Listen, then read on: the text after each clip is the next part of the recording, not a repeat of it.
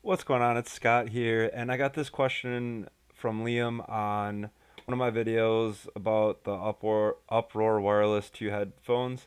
So he's asking, my Uproar Wireless works perfectly on the output, but these headphones have a microphone implemented, and it shows me like your case, but my mic doesn't work. I've been looking if I have to install a driver to make it work. So I think I've found a solution to your problem. And if you followed this video on how to pair your headphones to Windows 10, this is what you're going to want to do. So you're going to want to select your playback device.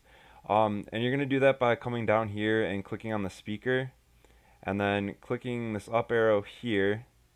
And then you have these different options. So there's this option that says headset uproar wireless hands-free AG audio, and that's what you're going to want to select, and that'll allow you to use the mic on your Uproar Wireless 2 headphones. And I hope this helps.